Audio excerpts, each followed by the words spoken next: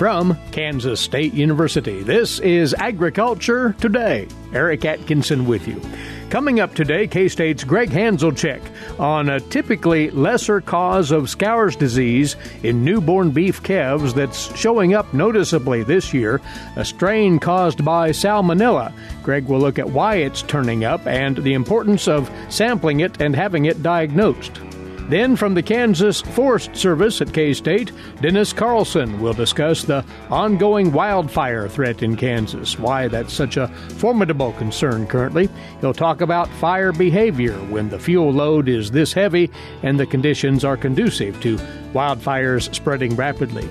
And later, K-State's Charlie Lee on new research on the compatibility of coyotes and red foxes in urban settings. All this and more next on Agriculture Today. A social distancing tip. While the CDC urges you to avoid close contact, like hugging or shaking hands, there are other non-physical ways to say hello. Wave, wink, use sign language, salute, smile, give the peace sign, throw up an air high five, do jazz hands. Remember, stay a minimum of 6 feet or 2 arms length away from others and stay home if you can. For more info, visit coronavirus.gov. Let's all do our part, because we're all #alone together. Brought to you by the Ad Council. You're tuned into the Tuesday edition of Agriculture Today. Thanks for listening. Those newborn beef calves here in the springtime have health challenges often anyway, but our guest now is telling us that there is an uncommon newborn calf condition that is showing up in samples sent to the Veterinary Diagnostic Laboratory here at Kansas State University.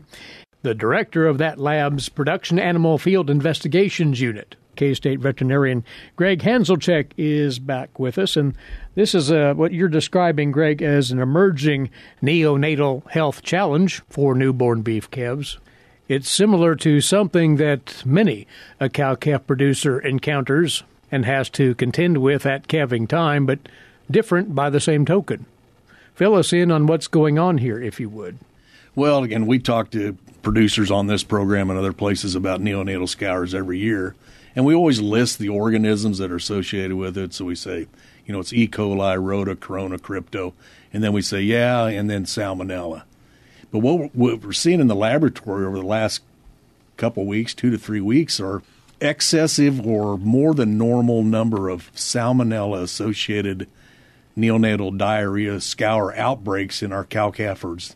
Kansas, Nebraska, many other states that we work with. So emerging disease, we've talked about it, but kind of on the second shelf.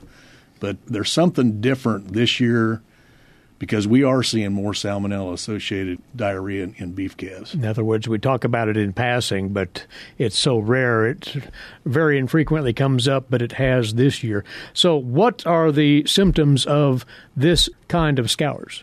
Well, the thing about salmonella is that there's 2,200 and some different types. There's 3 major ones in the bovine, and it really depends on what type of salmonella is on the operation. But the ones we're looking at today they present as calves suddenly go through 10 days of age and older. They're somewhat aged calves, and they suddenly break out in a diarrhea that contains blood. And we're not talking about you can look at the stool and see blood clots. We're talking about a stool that has that brownish look where the blood's incorporated. And then just like any other scours, these calves become very dehydrated and depressed. In most of these cases, the veterinarians say if they're administered electrolytes and an antibiotic, that these calves respond very, very well, which is not always true with the other salmonellas, but apparently this one's pretty treatable. But you have to know it's there and have an idea of what you're working with here because scours can be triggered by so many other things. Absolutely. At 10 days of age up to 30 days, it could be any of the things we talked about except for maybe E. coli. So the first thing that we always recommend is if there's an outbreak is let's take some samples and try to figure out what the predominant organism is. Mm-hmm. If it's salmonella, we're going to treat it the same, but there's different prevention methods that we would use compared to some of the other diseases other organisms that we'd find.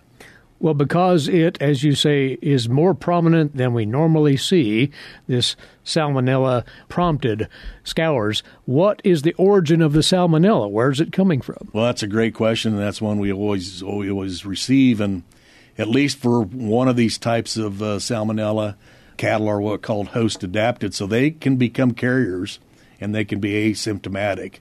So we know there's carrier animals in the herd. We know that birds can carry salmonella. Rodents, raccoons, dogs, cats. There's even people that associate flies can move the salmonella from operation to operation. So there's lots of different possibilities of what the source is on any organization. In fact, you noted before we went on the air that it can even survive on equipment. Absolutely. One of the things that it's been proven many times, a balling gun or one of the tubers or the esophageal feeders we use for neonatal calves, it can live on that plastic and that metal for long enough time to spread it from animal to animal if we're not cleaning those instruments and disinfecting them between use. And you added that some calves may actually be born with this salmonella? There's some recent work to show that this organism can pass through the placenta to the calf. It can cause abortions and other things, but if the calf survives, there's a certain percentage of these calves will already have salmonella and be carriers at birth. If you would, Greg, then elaborate on the treatment protocol here, and you got at some of the basic responses to this kind of salmonella once it's diagnosed. Well, it's like any scours. The calf's going to die from dehydration, so it's fluids, and hopefully it's oral fluids. Hopefully we're not to the point where we have to do sub-Q IVs. But for salmonella, at least in these cases, the response to antibiotics seems to be very positive. So choosing the correct antibiotic in addition to the electrolytes is probably wise. But you'd treat it somewhat similarly to other scours types, you say? Absolutely. The other types of scours, I mean, it's controversial whether we should use an antibiotic or not. Okay. At least from what we're seeing in these cases, that may be appropriate. And again, it's controversial. I would recommend that producers use their veterinarian's advice on exactly what the entire treatment protocol should be. Well, what about the preventative side? Is there a vaccine regimen that'll work against this salmonella-induced scours? That's the one good thing about this. There are several really effective in-the-field vaccines, salmonella, and then it's called salmonella SRPs, and those vaccines have been shown to be very, very effective in preventing the neonatal diarrhea, before the season starts. And most of these vaccines are labeled to vaccinate the cow or the heifer prior to calving so that she passes the antibodies into the colostrum for the calf. So that goes back to the importance of consuming the colostrum also. But that would be for future reference because you say before you'd commit to a vaccine protocol of this type, you need to know that that's the organism at hand. Absolutely. There wouldn't be any reason for an operation if salmonella was not involved or the predominant organism involved for them to add a SRP vaccine. They're not expensive, but they're not inexpensive either, and it wouldn't make sense. So, again, at least for us in the diagnostic lab, we really believe that doing some diagnostics to figure out what exactly that organism is very, very important. And you can channel that through your local veterinarian. That's where you start with samples to the veterinary diagnostic laboratory. Absolutely. Call the veterinarian, and they can guide the owner on exactly how to take the samples. A lot of times on these neonatal scour diarrhea things, just taking several handfuls on the ground. We don't have to actually get the animal in and do swabs or anything. We can take some what we call pen grabs of the feces and then send it into the laboratory for diagnosis. That leads to one added caution about this kind of scours condition, and this is a zoonotic pathogen, so there's a human health factor in here too. Well, and that's the other reason why at least some of us believe that in a scour outbreak we need to find out what it is, because two of those organisms, crypto and especially salmonella, they can infect humans. It's a very dangerous disease, especially in kids or older humans, and it can become a lifelong gastrointestinal issue. So if we know we have salmonella, we can take extraordinary precautions for sanitation. wear gloves, put our coveralls in the house, make sure our kids and the older people aren't around these calves. But again, we need to find out whether it's what organism we're actually dealing with. And to that end, once again, you and your staff are interested in tracking down why you've seen this particular disease problem pop in this calving season. So if producers are curious about this, think it might be happening on their place, talk to their veterinarian, and you'd welcome any kind of information along that line from the field. Absolutely. I've been here for 10 years now, and anytime any calls about neonatal scours, like I said, I would mention salmonella in passing, but I don't know if this is just a weird year or what's the stress of the cold brought on the clinical signs or what it is, but I think salmonella needs to be talked about not just in passing, but it should be talked like with other pathogens. Well, all the best to you and your team in tracking down what's going on there. And this heads up is very much appreciated as we've yet quite a bit of calving to go here in the spring season here in Kansas. Gregg, as always, thanks for coming over. Appreciate it. He's the director of the Production Animal Field Investigations Unit with the Veterinary Diagnostic Laboratory here at Kansas State University. That's Gregg Hanzlicek. You can contact that laboratory very easily through the information provided on their website, ksvdl.org. That's ksvdl.org. Right there on that front page, you'll find tabs taking you to the full information on tests and fees, on how to see test results by logging in, submission forms, how to submit samples, and on top of that, quite an assortment of how-to videos, helpful to practitioner and producer. So, as you would see it beneficial, take full advantage of the laboratory and its services. ksvdl.org. When we come back on Agriculture Today after this break, the spotlight is on our ongoing wildfire concerns in Kansas. This is the K-State Radio Network.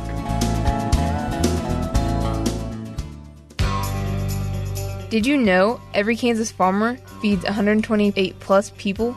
Kansas farmers are hard workers, dependable, authentic, and sensitive. Not only do farmers put food on your table, but they put clothes on your back and fuel in your car. For more information about Kansas farmers, visit K-State Research and Extension online or stop by your local extension office. This message has been brought to you by the K-State Animal Sciences Leadership Academy participants. Welcome back to Agriculture Today, and we'll take up now a topic that is escalating in Kansas. And we hope that we can see this minimized as rainfall is provided, but the wildfire season in the state is off and roaring, unfortunately, and we want to talk more about what is instigating that wildfire threat this year. We brought on board now from the Kansas Forest Service here at Kansas State University an assistant fire management officer. He's based in South Central Kansas, is Dennis Carlson. Dennis, thanks for joining us. And we have a whale of a lot of volatile fuel out there right now. But let's start with that and the nature of that fuel that hikes, frankly, this wildfire threat. Yeah, kind of what we've been seeing is we kind of have to start looking back into 2020 and what has been going on. So if we go all the way back into January of 2020 and looking across the state, we start looking at the drought monitor and seeing what's happening with the fuels out there. And when we look at that drought monitor, at the start of 2020, actually we're pretty good in the entire state, except for some counties way in southwest Kansas, also up in the northwest part of the state. We did get some good rains going in from April, May, but then we all know what happened after that May time frame. The rains had stopped and the entire state started turning more into a drought trend. Now, certainly we received a little bit of snows over this winter, the moisture in the main areas of the state, but a lot of that snow did not have moisture in it. So as we start looking at, what's happening here in Kansas, so we had fairly good grass growth going through 2020, and then we went into a drought situation. And this year we are much further into a drought situation. If you were to draw a line from Kansas City down to Liberal, Kansas, anything north of that is trending significantly toward drought situation, especially you get along the Colorado border. Those are extreme drought and up even in northwest Kansas. So when you start looking at drought, part of what that means is green up will take much longer in those areas. And of course, green up is one of those things we look forward to because it helps slow those wildfires down and lessens the intensity. So, if we were to look at the grass component, kind of more in that central southeast area, like I said, we had some really good growth. So our fuels are loaded up really well. And like I talked about fuels are grasses and brush and trees and those type of things. So we're seeing a heavy grass component out there. Now, of course, fire behavior, we look at that as a triangle. So you got your fuels, your topography, and your weather. And so, once we enter this time of the year, we do have to be careful on what we're doing out there on the landscape. When we talk about the anatomy of that fuel load, as a fire gets started and when you have this dry of fuel out there, the heat builds upon itself and these things physically accelerate at sometimes remarkable rates, even if the winds aren't howling, don't they? Yeah, that's true, especially when you start looking at the fire and the humidity levels. As you go further down in humidity, your fire intensity will significantly increase. And as fire intensity significantly increases, now one thing a fire needs is oxygen. It starts pulling oxygen, and that accelerates the movement of that fire. Even under, it may not be an incredibly windy day, that fire can start to basically produce its, quote, own wind and move rapidly. So, we see quite a bit of that, especially, on some of these lower wind days. I know when we do prescribe fires, we prefer never to do it under a light and variable wind because that fire will create its own wind and move directions you're not expecting it. But yeah, with our humidities, and it was amazing. I was looking at the humidities yesterday, and it was amazing to see humidity levels around 18% in northeast Kansas, which is incredibly low. And when you see a humidity getting below 30%, your fire activity significantly increases. Below 20%, it almost doubles. It is just incredibly much more intense as you get lower humidities. And with that, I was just kind of laughing to myself because you saw that 18% in Topeka area up in that northeast Kansas, and it was 40% in Southwest, which is very uncommon. It's just the opposite of the norm. Yeah, it sure is. But humidity is the big driver, and of course your winds and your fuel loading in the intensity of your fire behavior. You and your colleagues with Kansas Forest Service do track fire outbreaks and incidents, of course, regularly at this time of the year and all year for that matter. We have seen more already than we would at the early part of March. Is that so? I would say what we saw, even going back into last October, November, December, we saw several large wildfires, which, typically, we'd say tongue-in-cheek in Kansas, it's usually spring we see wildfires, but, we saw quite a few in the fall. And I think our local fire departments were a little bit more busy in the fall. And certainly this last week, they have been very busy also. This is even before the prescribed burning season really gets started as the calendar goes. That varies some each year, but the bulk of that activity is yet to come, right? Yeah, that's correct. Usually the main, I would call it the dormant season burns, is that late March, April timeframe. Especially in the Flint Hills of Kansas, you start seeing a lot of prescribed fire activity in those areas. As you interact then with producers who are routinely conducting controlled burns, prescribed fire, as an important management tool for our grasslands in particular in Kansas, what messages do you try to pass along to those folks right now? Yeah, usually when you look at prescribed fire, one of the big messages is number one, have to have a primary goal of why you're burning. And like you said a little bit earlier, that could be brush management, it could be weight gains, and those type of things. And it's always good to have that primary goal, what you want to accomplish with that burn. Now, the other things you start looking at, especially prescribed burning, is, start looking at that land that you are preparing to burn. Make sure it is prepared. Do you have proper fire breaks? Are you going to be burning off a natural break, which may be a stream, a river, rock outcropping? Sometimes you see that, but roads, those type of things. But are those areas prepared to burn, to properly hold that prescribed fire you're going to put on the ground? And the other thing I always talk about is make sure you you have in place a plan and know how you'd like to have that burn done. Make sure you have enough manpower, equipment, resources. Also, getting that burn permit from that local county and knowing your county rules and calling those in helps out greatly. The other thing that I'd like to talk to them about is, number one, we look at the weather, which weather is key, the humidities and wind speeds. The sites I like to really prefer to look at is on the National Weather Service and looking at their hourly weather forecast, because that tells you not only what the humidity is going to do, where it is at currently, but what it's going to do later on in the afternoon, what the winds are going to do, what direction the winds are going to come from. And part of that also is what is tomorrow's weather. It's too often, I think, we say, oh, it's a great burn day, but we really need to look at tomorrow, because that wind all of a sudden could shift. Say if you're burning on a day, it's a nice southwest wind, 10 miles an hour. Your humidity is above 30. It's a nice burn day. You look at tomorrow, and you got a 40-mile-an-hour northwest wind and low humidity. Then you're going to have to start asking yourself, will my burn stay where it is?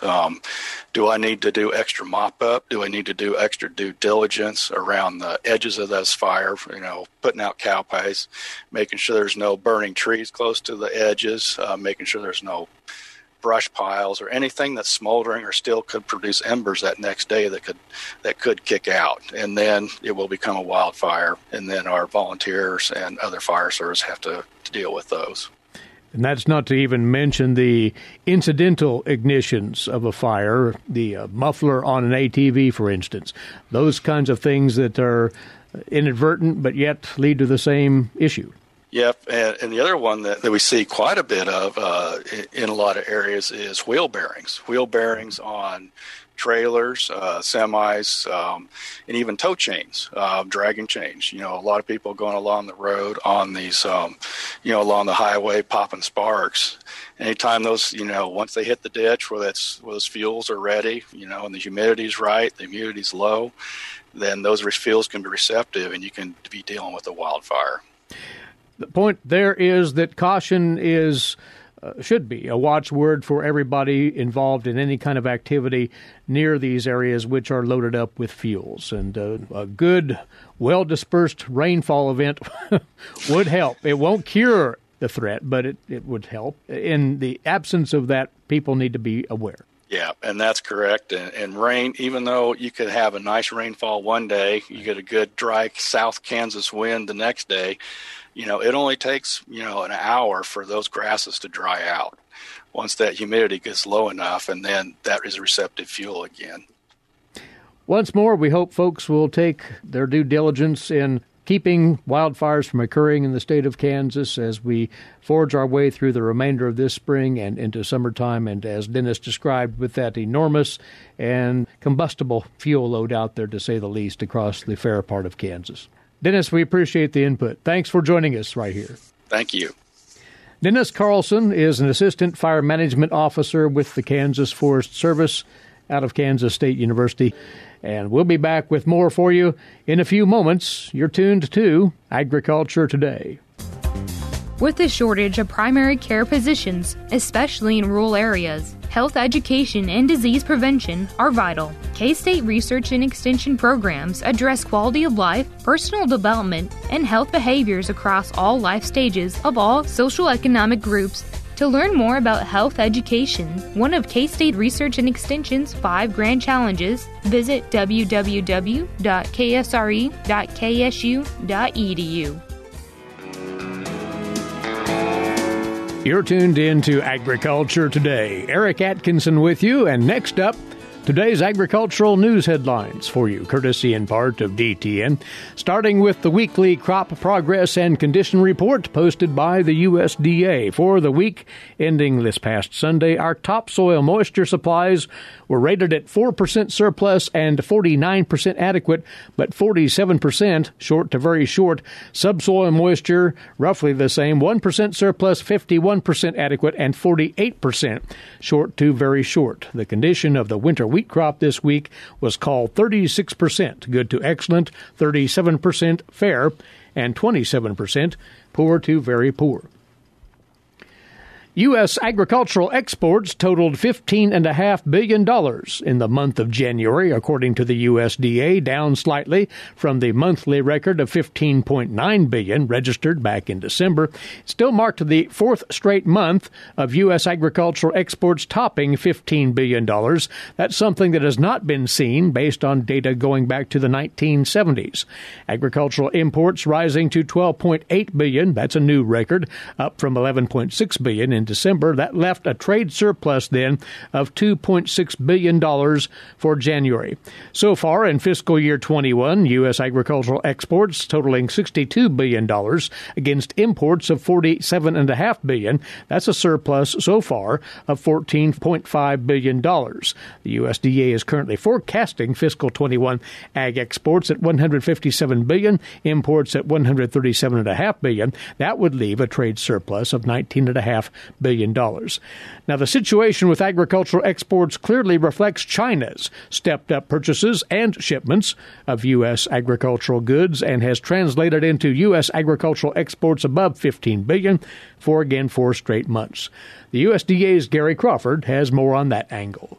As if there were doubts about this, the trade numbers for the first 4 months of the 2021 fiscal year definitely show it. China is now our number one buyer of soybeans, corn, wheat, and cotton. USDA economist Bart Kenner, he says Chinese purchases of U.S. ag products overall are up 187% from $6.4 billion in fiscal year 20 to $18.3 billion in fiscal year 21. Kenner says during the first 4 months of this fiscal year, soybeans are up 222% from $3.9 billion to $12.5 billion. Corn is up 343% from $288 million to $957 million. Cotton sales to China up 307%. The only major product showing a decline is pork. Chinese purchases running 27% below a year ago. Gary Crawford for the U.S. Department of Agriculture.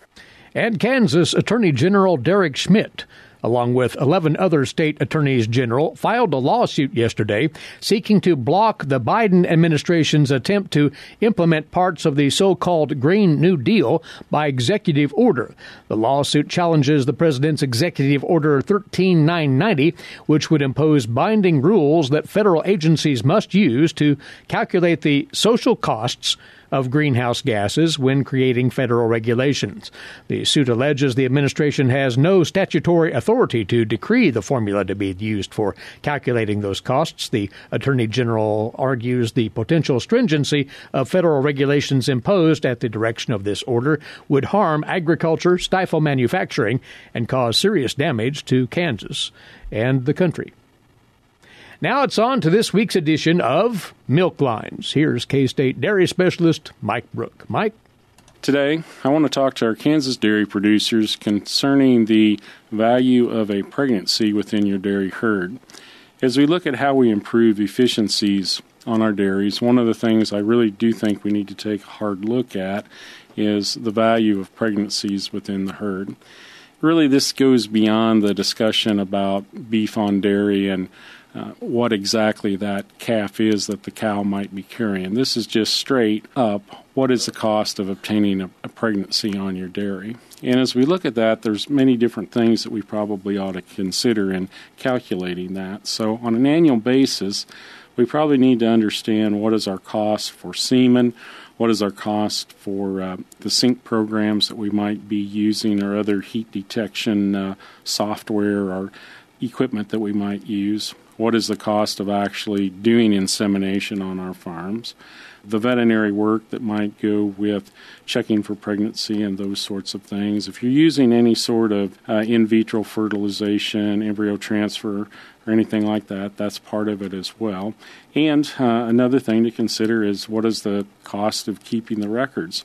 And then as you start to look at this, not every pregnancy goes full term on your dairy. You have a lot of aborts, so you need to figure out what the cost of abortion is on your dairy, and that's actually probably quite a sizable cost in actuality. Now, usually when we're doing this, we don't include the lost revenue from milk that might be associated with abortions. It's just the actual cost of that as it occurs in our herd. The interesting thing is we look at abortions, particularly if we're looking at situations where we're detecting pregnancy very early, between 28 and, say, 32 or 34 days of pregnancy. We do have a significant early embryonic loss issue in most of our dairies. This is due to a lot of different things. Could be stress, could be things to do with our feeding program. There's lots of different things that figure into that. But if you actually look at that on your dairy, you're probably looking at somewhere between maybe 15 and 18% of the pregnancies are not carried full term for various reasons. So this is a very significant cost to us. So as you figure that, you come up with the value of a pregnancy in your herd. I think you'll find that it's actually quite a bit more than what you expected it to be. So how do you improve on this? As we look at improving what we do within our herd in terms of reproductive efficiency, the 21-day pregnancy rate is an important thing to consider. So this is something that I want you to think about. If you're currently sitting at a 15% preg rate and you can move your preg rate to 20% within your herd, that will probably increase your savings about $50 a cow a year. If you're sitting at 30%, which would be a fairly excellent pregnancy rate, but we have herds that are as much as 35% on pregnancy rate, that would be moving your herd about $21 per cow per year. So if you have a lower pregnancy rate, that's a steeper part of the scale that I'm looking at. So your improvement there will pay you more per cow than if you're sitting at that upper level of the curve. This is Mike Brook with K-State Research and Extension, encouraging our dairy farmers to consider what pregnancy is worth on their farm and how they can improve on that return on their investment. Thanks, Mike. And this is Agriculture Today. Social distancing slows the spread of coronavirus, so stay a minimum of 6 feet away from others and stay home if you can. More info at coronavirus.gov. Let's all do our part, because we're all #AloneTogether. Brought to you by the Ad Council. Next up for you on Agriculture Today, a visit with Charlie Lee, former wildlife specialist, K-State Research and Extension. He's along with us every Tuesday. In hand, Charlie, yet another study just out, and this looked at the, to put it this way, coexistence of coyotes and red foxes in urban landscapes. And these two canine species are found increasingly, we're told, in urban settings. Yes, we know that coyotes are now expanding their range into areas where they historically were not apparent. We're not exactly sure when red fox started colonizing in urban areas, but suggests probably in the late 50s, early 1960s, where red fox were starting to move in and do well in some of the more urban areas. Realize that there's about 88% of Americans live in urban environments, and the urban land acreage has quadrupled since 1945. That trend is likely to continue as more than 5 billion people are predicted to live in urban areas by 2030. That's just 9 short years down the road that 5 billion people are going to be living in these urban areas. And that urbanization affects biodiversity, the predator and prey composition out there, including species like coyotes and red fox and coyotes and skunks and some of the avian predator species as well. We know that coyotes and red fox are often competitors that use similar type resources and that they can have some top-down impacts on prey communities. In rural areas, red fox and coyotes often exist in the same area but at different times. When they're in those areas at the same time, they can have competition where coyotes and red fox display territoriality as a mechanism that regulates their populations. But typically, coyotes are the apex carnivores in most urban areas. It's doubtful that we're ever going to come back with lions and tigers in those type of areas, so coyotes are probably going to be the top predator. And there are a lot of people in those urban areas that don't see anything wrong with having predators like coyotes in those areas. Many people are willing to accept that there may be some problems with predators, whether they're from coyotes or other animals like raccoons or fox or skunks in urban areas. They may have some problems in their landscapes or gardening efforts. Occasionally some pets may be consumed by predators, but they accept that because of their desire to see and be associated with wildlife. But the interest here is to gauge that competition between red fox and coyotes in the urban areas. Yes, a study was published in 2018 at the University of Wisconsin at Madison looking at coyotes and red fox.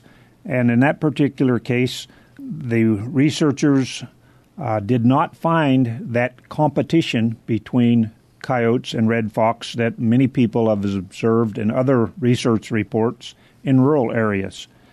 In one case, they witnessed and had images of coyotes visiting a fox den. Perhaps that was because the foxes were bringing dead rabbits or other food for their kits, and hungry coyotes were taking advantage of that easy meal. But they knew there were at least 4 other fox dens in that territory that they could have easily moved those young kits to, and they never ever moved them.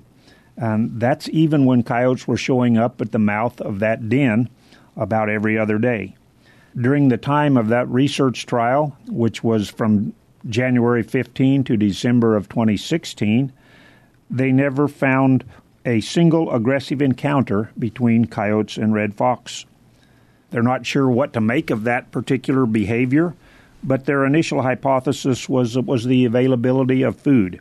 Herbivore species like rabbits, deer, and mice have a bounty of food options, so those plants are often replaced in garden situations by humans. In addition, humans have compost piles, garbage cans, pet food that's being fed outside. There's a lot of food options in urban areas for animals that have a general diet or omnivorous diet. So instead of coyotes and foxes fighting for resources, they coexist seemingly more peacefully due to this human-created abundance of food.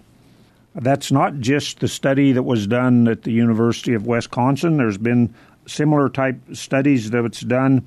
One example was done at Columbus, Ohio, looking at the predator-prey relationship between nest birds and raccoons, opossums, and crows, which would be common predators.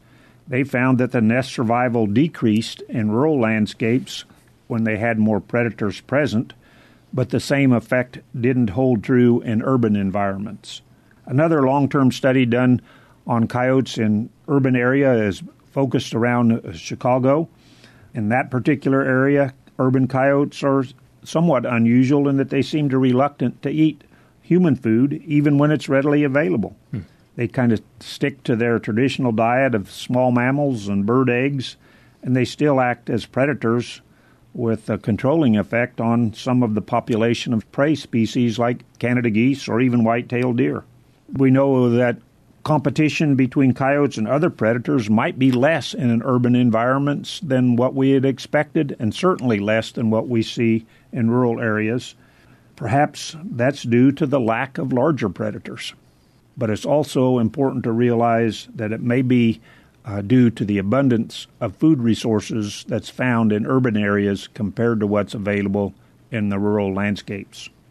This predator compatibility, though, it could change over time as more predators load up those urban areas and urban areas themselves tend to sprawl? Well, as long as there's green space in those urban areas, we'll probably be creating habitat for those predator species that are like coyotes and fox that are pure generalists. So I expect the populations to increase. But at the same time, as those areas expand, probably the food resources are going to increase. So I'm not sure that there will be something different happening in the future as those cities expand in area. Well, it really is an interesting dynamic as these predatory species start to roam similar territory, and that they tend to put it this way, get along, as this research has depicted. Charlie, thanks for going over this with us right here. He's a former wildlife specialist with K-State Research and Extension, Charlie Lee there. And our time is away once again. Thanks for being along with us here today, and please rejoin us right here again tomorrow. Until then, Eric Atkinson here, bidding you a good day for Agriculture Today.